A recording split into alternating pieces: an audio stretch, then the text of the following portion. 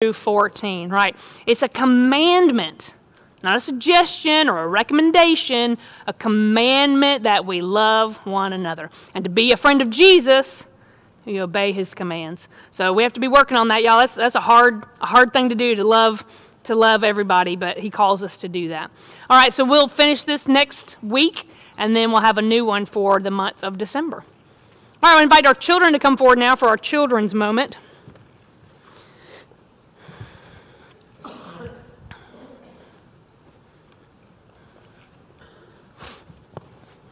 Good morning, good morning, good morning. All right, good morning. Good to see everybody. Good morning. Yeah, just sit wherever. You want to sit over here? All right, so one of our very first memory verses was 1 Thessalonians 5. I want to say 16 through 18 was the reference, right? But it said, rejoice always, pray continually, give thanks in all circumstances, for this is God's will for you in Christ Jesus. And this is a week we focus on Thanksgiving. We think about giving thanks, and we will do that by sitting around and eating a very big meal of food with our family, right? But how should we be thankful? How do we celebrate and give thanks? And it says in all circumstances. So that means when things are going well and when things are not going well. It means when you've gotten a bad report or a grade at school and things are not going well. Or when things are great and it's your birthday and you're having a party and it's an awesome day. So how do we give thanks in all circumstances? What do you guys think? Should we say, thank you, I got a bad grade on my test. Amen. Think that's what it means? No, I don't think that's quite what it means. I think it's teaching us to find a way to be content and happy even when things are hard and difficult. To give thanks to God because he's still with us even when things are not going so well. When our friend has been mean to us, when our brother or our sister has pinched us or smacked us, because I know that probably, maybe it's just me and my brother, but sometimes we would smack each other. And not with a sweet kiss on the side of the cheek. Sometimes we would smack one another, right? So, you don't give thanks for that, right? That you're fighting with your brother or your sister or that things are not going well. But that verse says that we should pray all the time, that we should rejoice all the time, and that regardless of what's going on around us, we can give thanks because there's so much always to be thankful for. And even when it's hard, God is working in our lives in the hard stuff. So you'll learn more about that as you get older and as you grow up. But for the meantime, just tuck it away in the back of your brain and remember that we're to be thankful always, not just in November, right? But in all circumstances. All right, let's fold our hands. And repeat after me, Dear Jesus, thank you for loving us. Help us to be thankful people all the time, in all circumstances, in all places. Help us to trust you with this action. Amen. Amen. All right, you guys walk out to the back.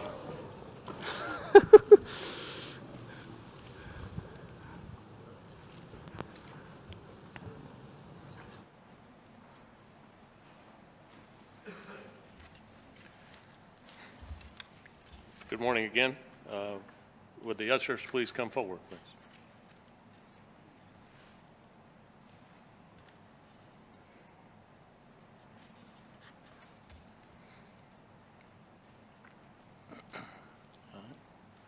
Let's pray. Dear God, we humbly bring our gifts to you this day. Your Son redefined for the world his teachings and the interacting with people. Jesus also redefined what it means to give in a way that pleases God. May we live and give during this season that reflects the one who lives within us. In your name we pray. Amen.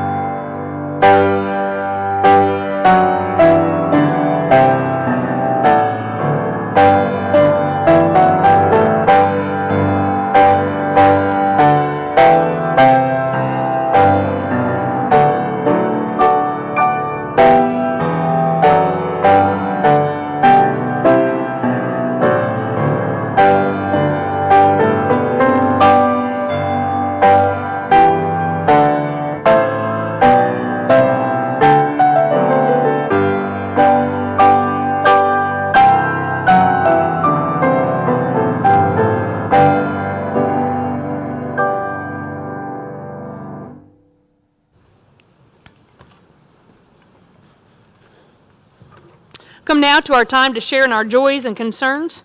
What things do you have that we can lift up together this morning? Yeah, Kristen. Yes, yes. Let's give God some praise. Amen. You're like, we don't know what we're praising for. Steve Skaken came home from the rehab facility on Friday, so we praise God for his recovery and continued recovery. Yeah. Yeah. Yes, amen, amen. So we give thanks for God's movement there. Amen. Great to see all of his family, see you guys here with us this morning. Yeah. Continue to keep the families of Tara Powell. Her father's funeral was on Friday, and keep them in your thoughts and your prayers. And then our funeral for Clyde Gaddy will be this coming Saturday. It'll all be here at the church. Visitation at 2, with the service at 3. And we'll send an email out with that information this week, so you'll have that.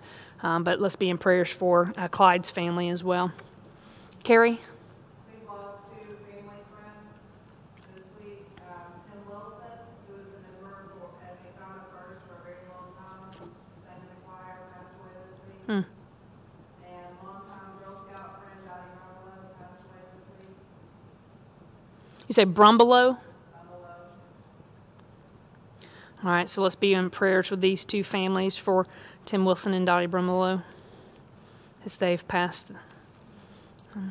Prayers also for there's some students, I think in Union Grove School System, a 7th grader that was killed in a car accident, a 3rd grader that was in the accident and is at the hospital.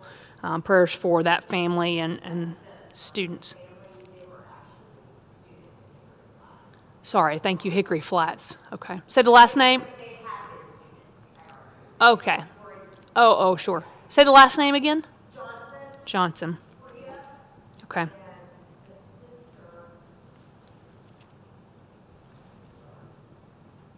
So I'm looking for that. I would like to lift a praise up for successful surgery Mom had on Thursday.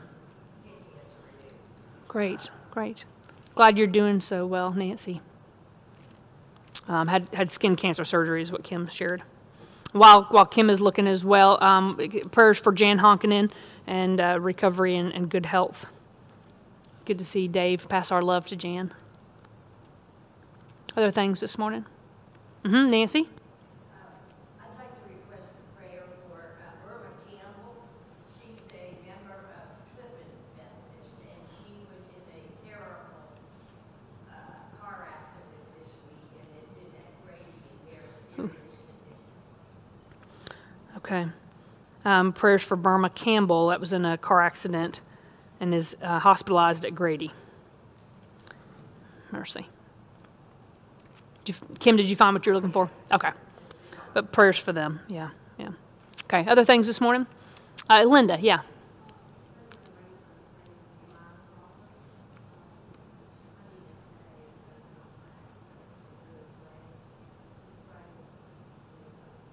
You say he sprained his leg?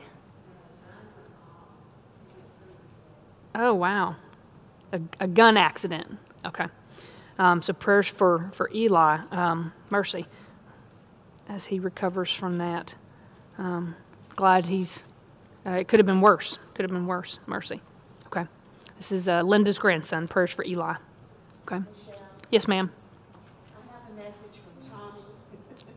He told me to please remember to tell everyone thank you again for prayers and cards, and he just loves everybody and misses everybody so much. And I left him this morning. He was in a really good mood. So Yeah. You know, he hangs in there really well. Yeah. But he wanted me to make sure I conveyed that to everybody. And I also have a request for prayer for Shelby, my granddaughter. Yeah. She's having her gallbladder removed. Oh, yikes. Yeah. Pretty young. Yeah. It's going to happen, so. Wow. Okay. Okay. Prayers for Shelby Brooks having her gallbladder removed this week. Mercy. Okay. And then we continue prayers for Tommy, and good to hear a word from him. So to send back our love to him. Yeah. All right. Anything else? Oh, yeah. Thanks.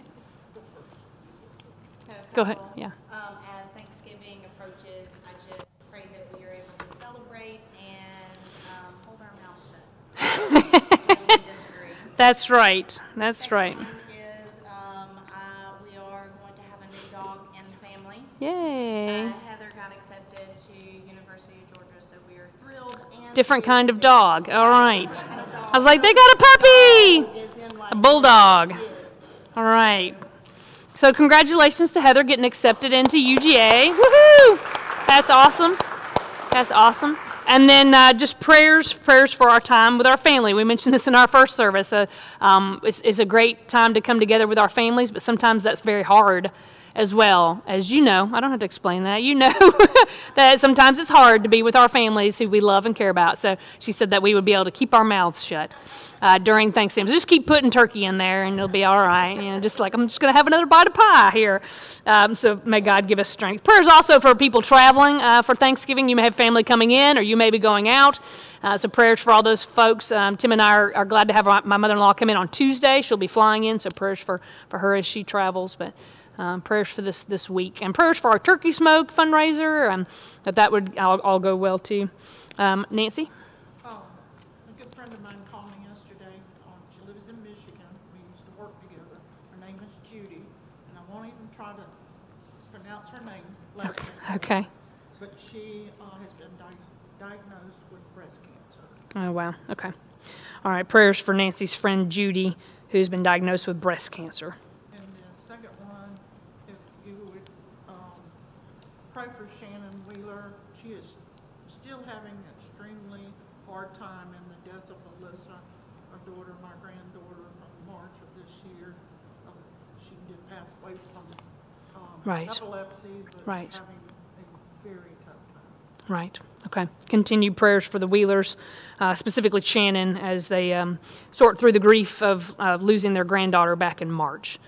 So prayers for them, that family. And others that are also dealing with the first Thanksgiving without a loved one, and that's always a hard time. Okay. Anything else? All right. Well, those that are there at home with us know that you can put prayer concerns in the comments, and we are praying for those folks as well and lift them up as well through our prayers with one another. We'll have a time of silent prayer while Miss Esther guides us with a focus for meditation, and then I'll lead us in our prayer time, and we'll conclude with the Lord's Prayer, which will be on the screen here behind me. Let's go to the Lord together.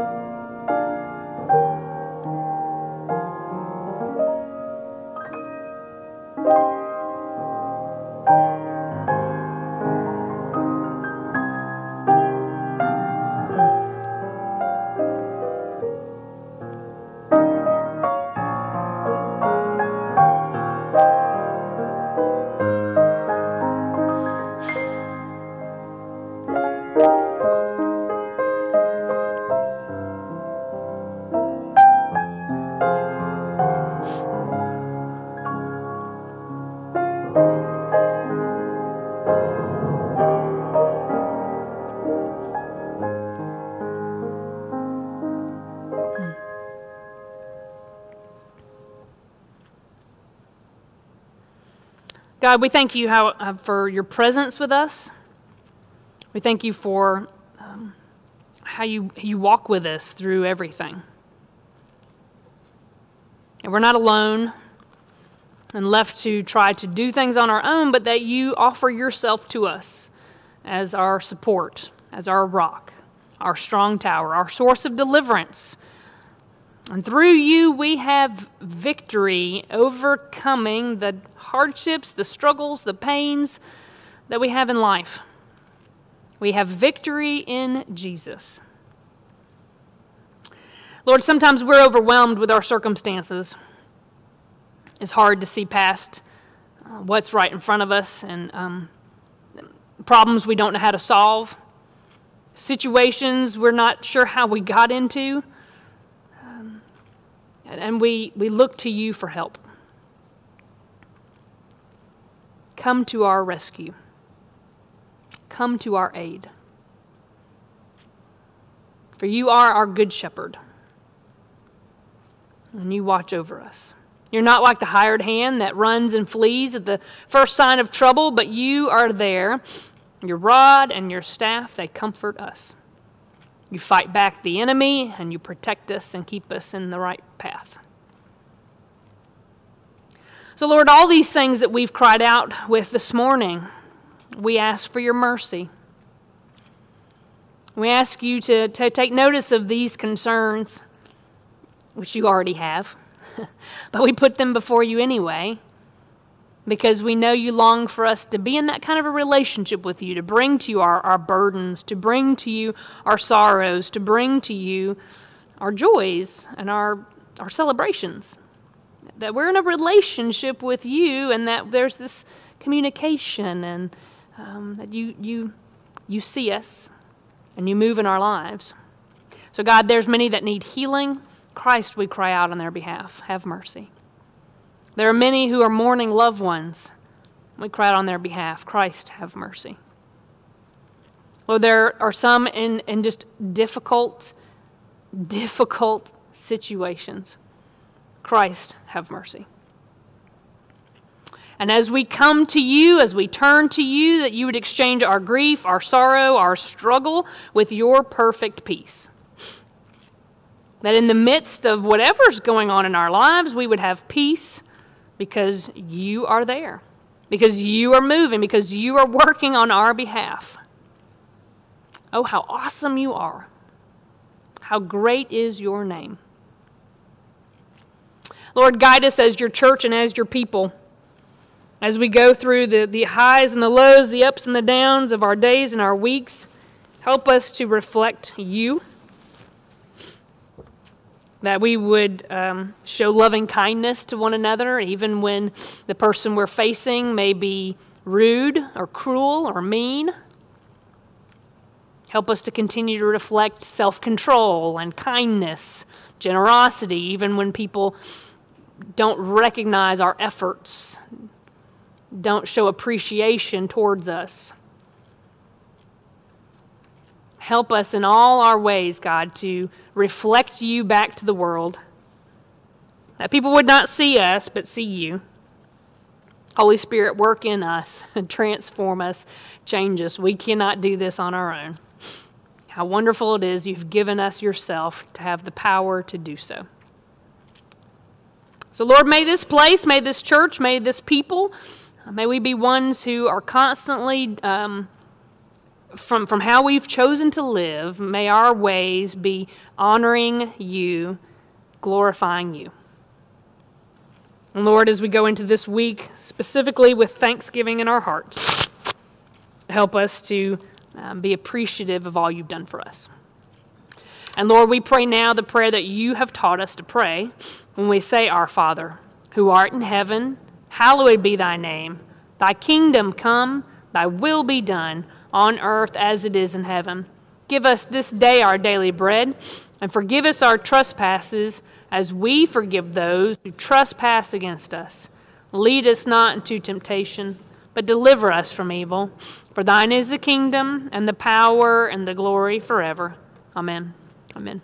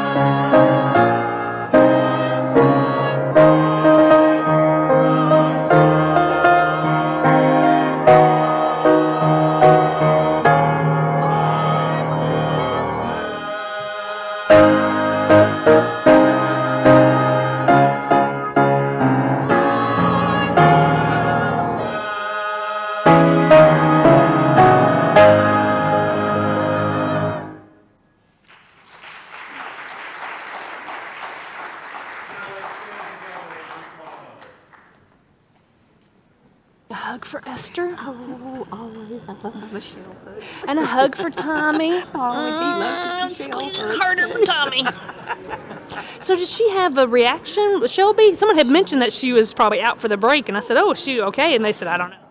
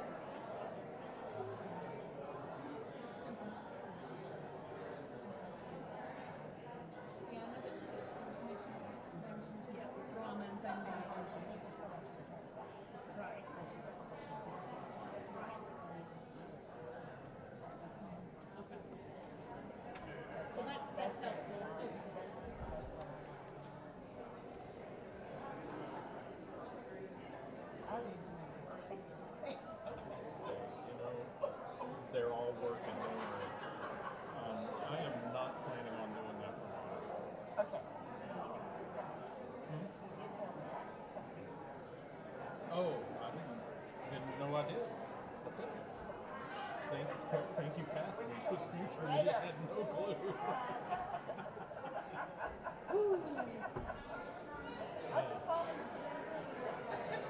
And I follow you, so I don't know how we're going to get there, but we'll get there in the end.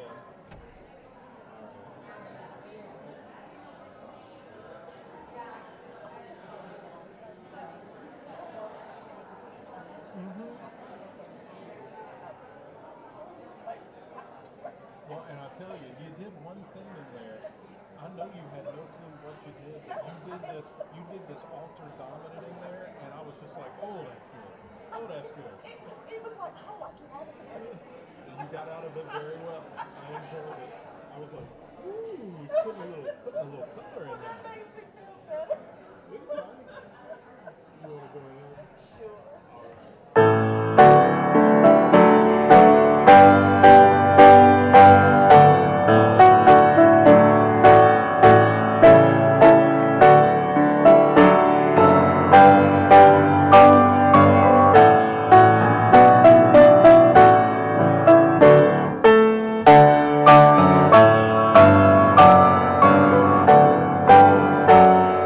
Let's come back together and sing hymn number 128, He Leadeth Me, O Blessed Thought.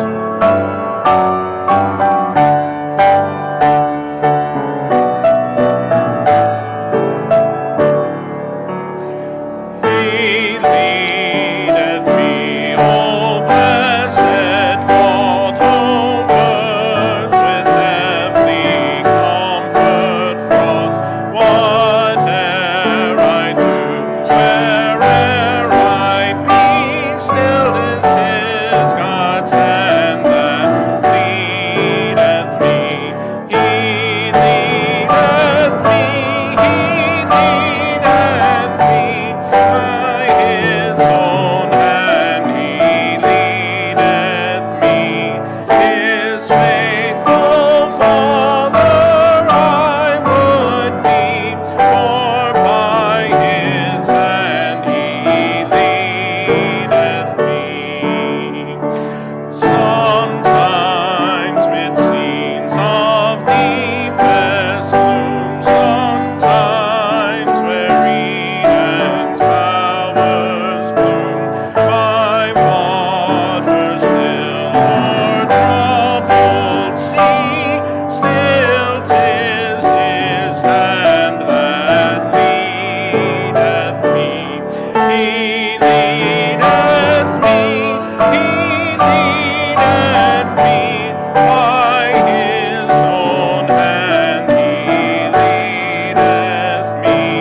His faithful follower I would be, for by His hand He leadeth me. Lord, I would place my hand in Thine, nor ever murmur, nor repine, content whatever lot I see, since 'tis my God that leadeth me. He leadeth me, He leadeth me, by His own hand He leadeth me. His faithful follower I would be, for by His hand He leadeth me. Maybe seated.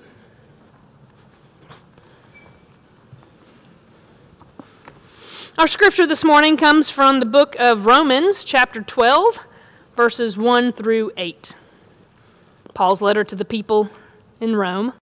He says, "Therefore I urge you, brothers and sisters, in view of God's mercy, to offer your bodies as a living sacrifice, holy and pleasing to God.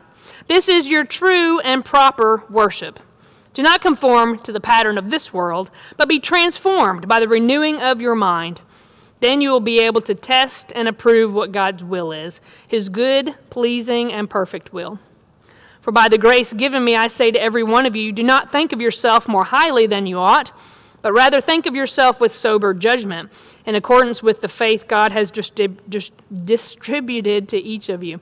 For just as each of us has one body with many members, and these members do not all have the same function, so in Christ we, though many, form one body, and each member belongs to all the others. We have different gifts according to the grace given to each of us. If your gift is prophesying, then prophesy in accordance with your faith. If it is serving, then serve. If it is teaching, then teach. If it is to encourage, then give encouragement. And if it is giving, then give generously. If it is to lead, do it diligently. If it is to show mercy, do it cheerfully. This is the word of God for us, the people of God. Thanks be to God. Let's pray. Lord, we thank you for your word that you've given to us, that we could know who you are and who we are as your people. Help us with it. It's challenging. It's sometimes hard to understand, hard to kind of gather what was meant for them and how that applies to us today and all of the things in between. So help us, Lord, to know your word and to be able to follow it in faithfulness. And we ask this in Christ's name. Amen.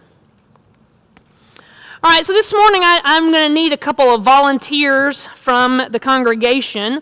I need 2 volunteers, and I'll tell you what you're going to volunteer for. I need adults, and I want you to tell us, if you can remember, what you wanted to be when you were a child. Like, what did you want to be when you grew up, when you were younger?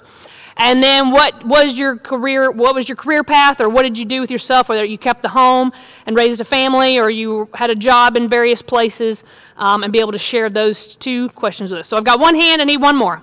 2, 1 and 2. All right, we're going to go to the back and then come out at the front. Yep, they got to be able to hear you, and the people at home though. People at home.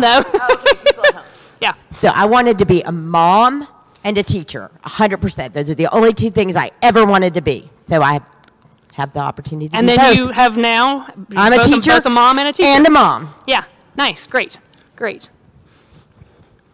All right, let you guys kind of pass that on down to Kristen. In kindergarten, I wanted to drive the school bus. That was my first goal. Nice, school bus driver, yeah. And then around 2nd grade, I decided I wanted to change to be a pilot, and here I am. That's right, and on the path they went. Let me get one more person. Maybe you didn't pursue the thing you thought you would as a child. Amanda?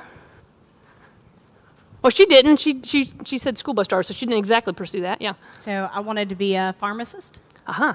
Because I thought it was really cool that when you were not well, that you magically got this magical stuff from the pharmacist, and then you were well again. So right. I wanted to do that and make everybody well. Right. I learned early on when I was in college that I did not want to take the languages, Latin, that it took to be a pharmacist. So I went another pathway, stayed home with my kids.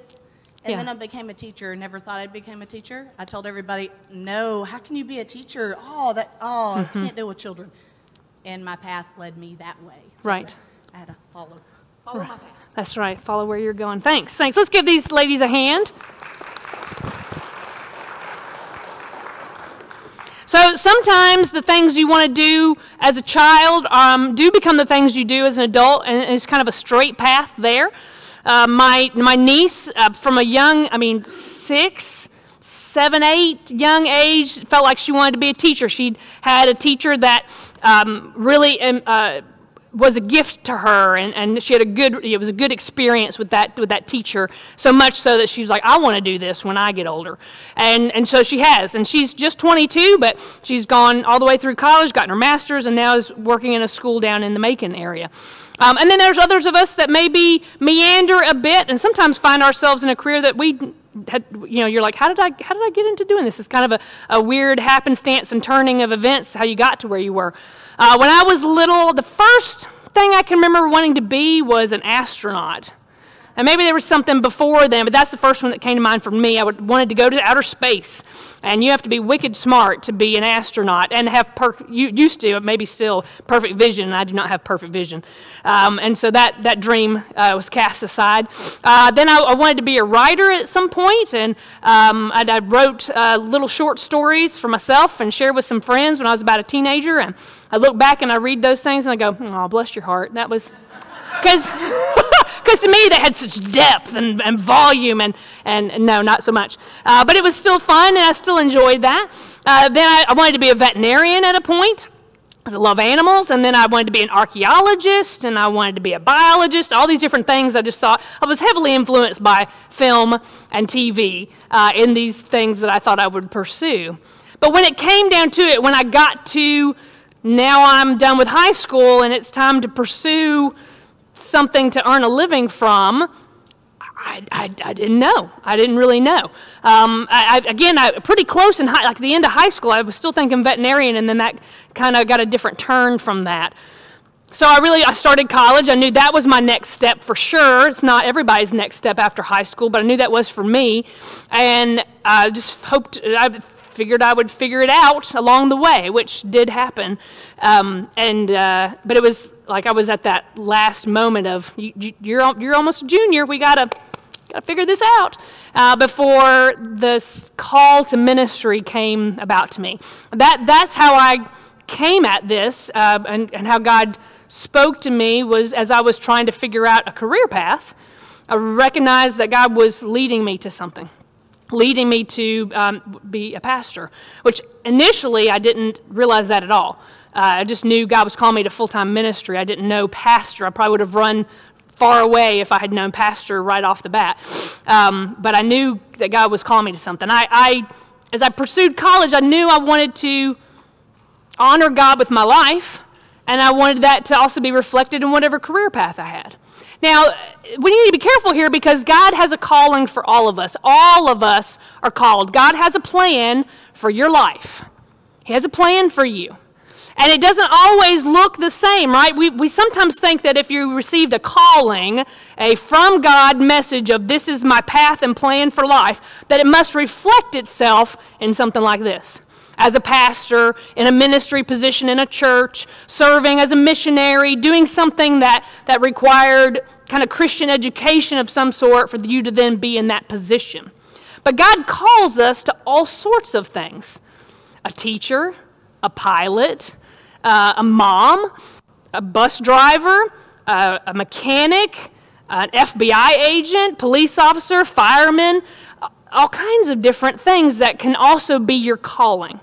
So there's kind of two things I would say, that there's sometimes your career is the call itself, is the thing that God has taken you to, whatever that looks like, whether it's specifically some kind of ministry thing or it's a maybe more secularly viewed job that is your mission field. And sometimes you do a job because you have to pay the bills and you need to meet the needs of your family, and then that calling fills itself out in other ways, right? That this is your job, and you may do what God's led you to do in other capacities. But it's important for us to know that every one of us has a call on our lives. And God has a plan and a purpose for everybody. Not just some people, not just clergy or missionaries or people like that, but all of us. God has a plan for you. Now, our scripture this morning in Romans, Paul is trying to communicate this to the people in Rome, that it takes all kinds. It takes all kinds of people. And all of us have been given different gifts, different talents, different abilities to be about the purposes of God, to be about the mission plan that God has for us, right? So he says, if you're gifted in prophecy, then you should prophesy in proportion to your faith. If you're someone who loves to serve, then you should serve. If you're a teacher, you should teach. If you're an encourager, you should encourage. Whatever your gifts and abilities are, you should use those to your fullest ability for God. So it takes all kinds of people. We need folks who do all sorts of things. Everybody cannot and should not be a pastor, because we need people to be sharing the light of God as plumbers, sharing the light of God as athletes, sharing the light of God in the entertainment industry and in music and through art and through just a myriad of careers and paths and jobs. I think you understand that, but the whole point of these messages I've been sharing is that sometimes we forget. Sometimes we forget these things we have been taught or we used to know about what it means to be a Christian. That God sees us, that He knows us, that we're not alone in the midst of our circumstances, but God is with us and aware of where we are and what's happening with us. That God has chosen us to be His people, that we have value and worth, and that you're worthy. You're worthy and loved by God. You know, say, no, I'm not enough, I'm not this, I'm not that. No, God has chosen you. That God loves us. He loves us in spite of our failures and our shortcomings, that God would love us, cares for us, longs to be in relationship with us, has made a way for us to be redeemed in the midst of our brokenness. He loves us. And we hear the lies of the world and the lies that we tell ourselves that say, you're not worthy, you don't have value, you don't have meaning. And that's not what God's Word says. And this is this next piece of that, to know that God has a plan for us. Now you flip over and to go back to the Psalms, and I mean, it's all throughout Scripture. If you read the book, you'll learn all this in the book. Fancy that. We have this thing to learn and to know and understand who God is, but we need to read it. Psalm 139 has kind of been this recurring verse, this recurring chapter for us in these last several weeks. And in the midst of that, in Psalm 139, verse 16, the psalmist writes, all the days ordained for me were written in your book before one of them came to be. That while we were being formed in our mother's bodies, that God saw us and had a plan for our lives. Marissa Parker was in worship this morning. Marissa is due with her little baby girl in 3 weeks. And I took note of that today, that there is a life inside of her that God has a plan for. He's already got it mapped out, what He wants that child to become. And that little girl will grow and have ideas and thoughts and will pursue different dreams and goals. And God has a plan for her. And God has a plan for you. And sometimes we get off track on that plan. We're not really paying attention or listening, and we try to do things our own way. But God has a plan for us. And if we'll listen, He will tell us what He wants us to do. That's the next verse I had that came to mind for me, is Jeremiah 29. This is one that we often reflect on with our confirmands, our young people in confirmation classes, and kind of invite them to memorize that passage. And in this passage, it says, for I know the plans I have for you, declares the Lord. Plans to prosper you and not to harm you. Plans to give you hope and a future. God has plans for us. Then you will seek me, and you will find me when you seek me with all of your heart, and I will be found by you. This is a great passage, not just because that message is important to know that God has a plan for us, but this message came to the people of Israel as they were going into exile. Not a happy place to be. Leaving the promised land, going into exile, being captured by their enemies. And this reminder comes to them. Don't forget, I have a plan for you. This is not the end of your story. I have a plan. And I'm going to bring you back to the place that I have for you. Bring you back to this promised land. And when you seek me, I will be found by you. That's such good news for us. Hey, we think God is hiding Himself, concealing Himself so that we would walk around in confusion and lack of information and just not know what's going on. But no, God is there if we will seek Him. Have you ever played hide and go seek with a small child before? Anybody ever played hide and go seek with a small child? Probably most of the room, right? A 4-year-old, a 5-year-old, you know, when they're just learning the details, right? And you don't hide yourself like this, where you cannot be seen. You usually do like this, right? So you're kind of exposed so they can find you, because the point is to have fun together, right? And they're like, oh, I see you, I see you. And I think that's the way God is with us. He's not removed that we cannot find Him, but if we seek Him and we reach out to Him, He shows Himself to us. Now, in my calling story, as God was showing me what He had for me, I was not listening very well. God kept using people in my life to speak to me, my brother, who I greatly respect and love and adore, to say, you know, I can see this some growth in life and Christ is happening in you. Maybe God's calling you to be, because I was like, I don't know what I'm not sure what I'm trying to figure out a career, and maybe you should think about going to seminary. What? No, kind of like Amanda. What? No. I'm not going to become a preacher. That's what preachers go to seminary. I'm not going to become a pastor. Here we are. 6 months later, 3 months later, my campus minister at school was like, I think maybe God's calling you to ministry. I want to bring you some seminary catalogs. I didn't want to have anything to do with that. Here is this Baptist campus ministry, and he could see God working in this young woman. I don't think he knew pastor at that point either, but saw what God was doing and encouraged and supported. Then I was in a mission trip in the summertime. So this is from January to the summer. And while on that mission trip, the people that were that were leaders on my team and people in the communities where we were serving that were the leaders began to speak into my life as well. Just kept coming up, kept coming up, kept coming up. Till finally I was like, maybe God's calling me to ministry. I could see God going, yes, yes, okay, yes. So I sat and I prayed and I said, oh God, make your will so clear to me that I can't help but see it and follow in it. I really wanted the neon sign or the skywriting, something that would be blatantly obvious. It really was already obvious. And then I was at a Methodist camp meeting, the day after that prayer. That's where I was. And the evangelist, Rod Barnett, he's coming back to Mount Zion this summer.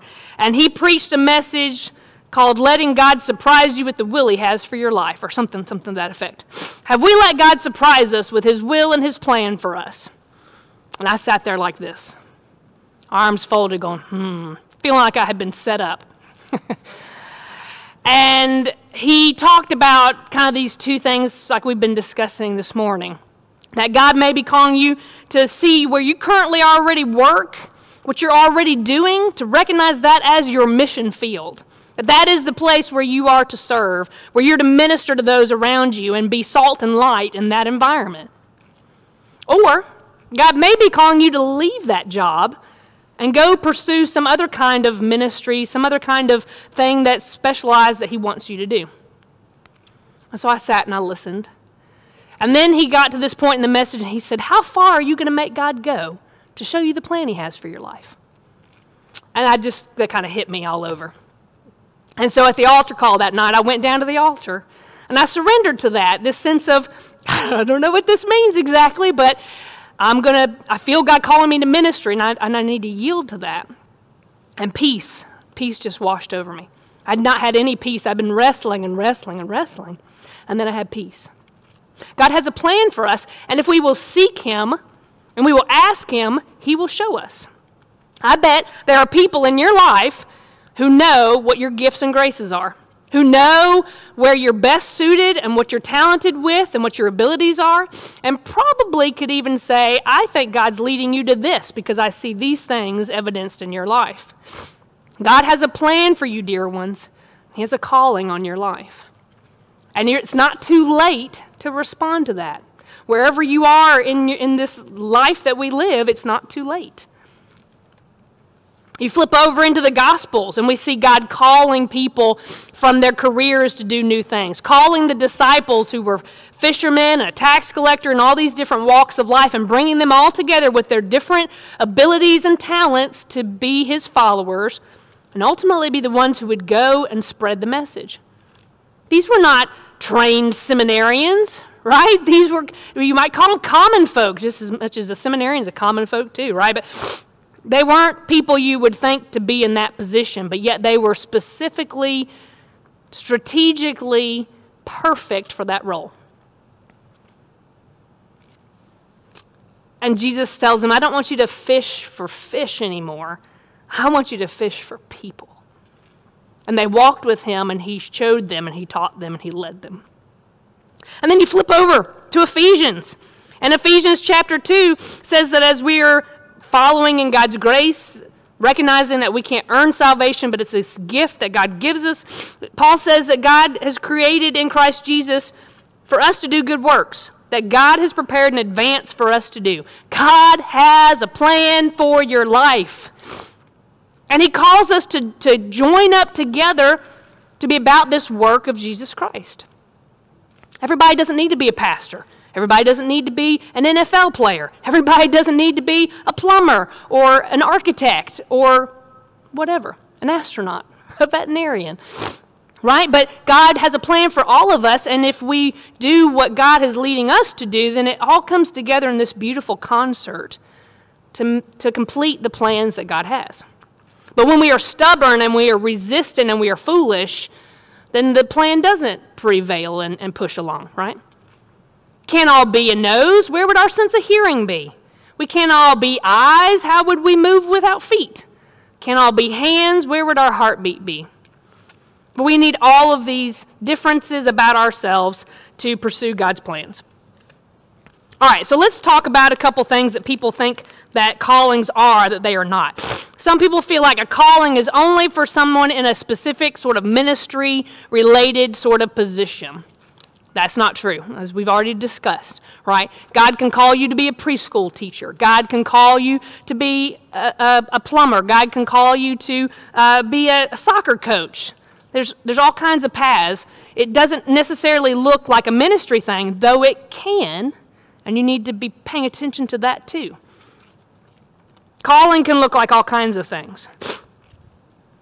There's a thought that some calls are maybe better than others, right? Like, oh, this thing that I just do this little thing. My mom sends cards to people all the time. Someone's sick, she sends them a card. Someone's have a celebration, she sends them a card. And she does this all the time. And that is a ministry that God has given her. And you might say, well, that's not as important as someone who's working with the homeless or someone who is preparing and writing Bible literature, teaching literature. Absolutely it is. She's doing what God has gifted her and enabled her to do. She's being an encourager, right? Paul says if your gift is encouragement, then you should encourage. Right? So there's this thought, this hierarchy of what call, well, this is not really a call. All I do is I help people with their cards on the weekend. Some friends of mine, that I know they're having a hard time financially, and I take care of they just provide the parts, and it's not a big deal. That's a ministry. Absolutely that's important, and that makes a difference. There's not a hierarchy to what call is better than others.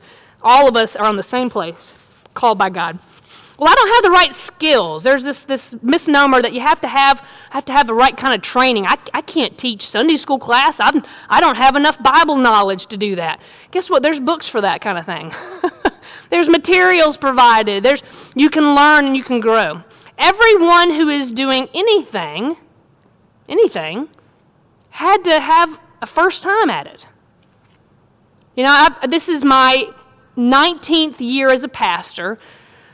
And 16 of those years, I've been serving the church as the lead pastor. So the point of saying that is that I preached weekly, whereas in those first 3 years of ministry, I was an associate, and I didn't get to preach every week. So just based on those 16 years, I take vacation days, so sometimes I'm not here on a Sunday. So let's say I preach 47 out of 52 weeks a year over 16 years. That's over 600 sermons that I've given in that amount of time. Lord have mercy. God bless all of you. Right, but there was a time when Michelle had never preached a sermon before. And she had to figure it out, and people coached me and taught me and helped me get there. And I read books, and I studied, and we practiced, and we were corrected. And God bless, Ellsworth Callis was my preaching professor in seminary. And his correction was so kind and gentle that it felt like a compliment. And you were like, wow. And then you were like, oh, wait, I think that was a little bit of correction. But it was so gentle and so kind.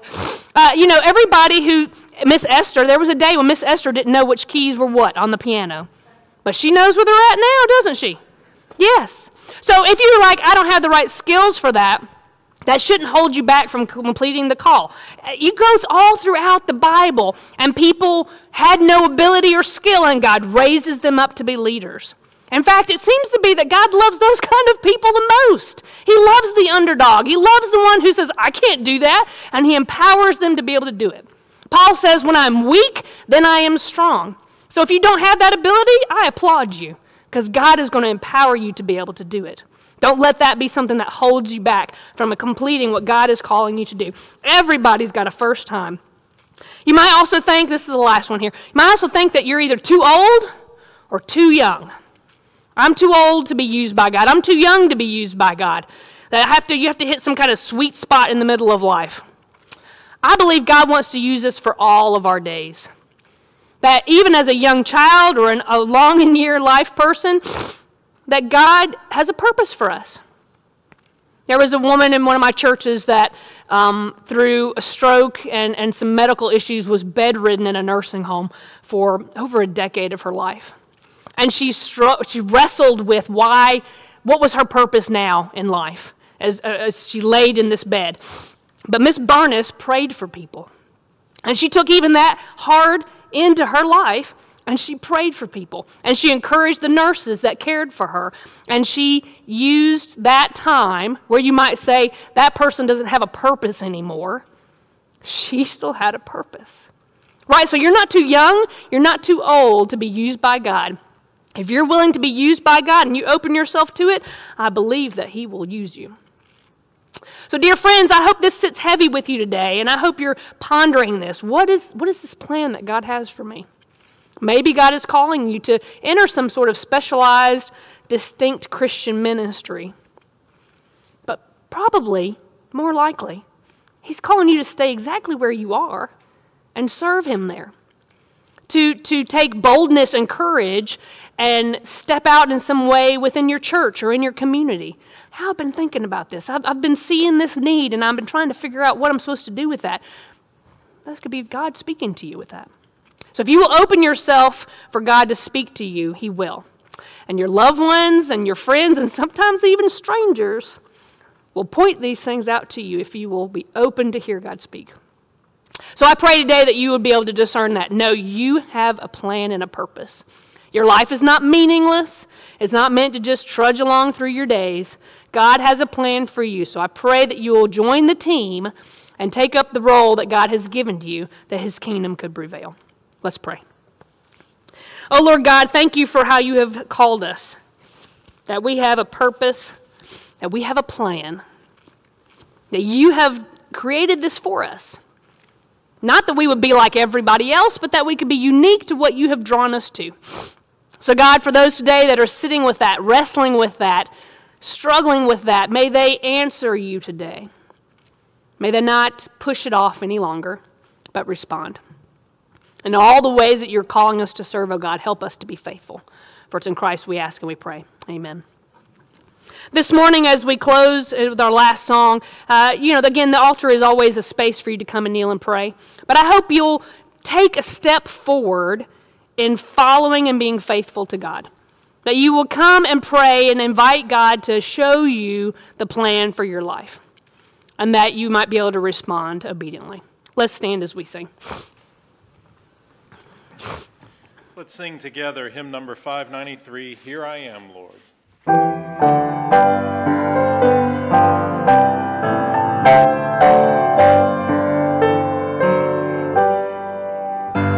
I, the Lord of sea and sky, I have heard my people cry, all who dwell in dark and sin, my hand will save. I who made the stars of night, I will make their darkness bright. Who will bear my light to them? Whom shall I send? Here I am, Lord. Is it I, Lord?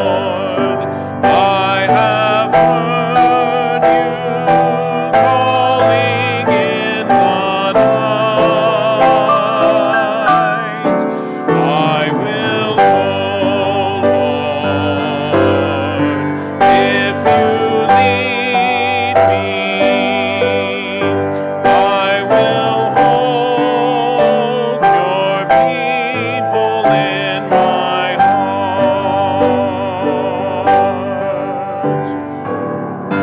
I, the Lord of snow and rain, I have borne my people's pain. I have wept for love of them.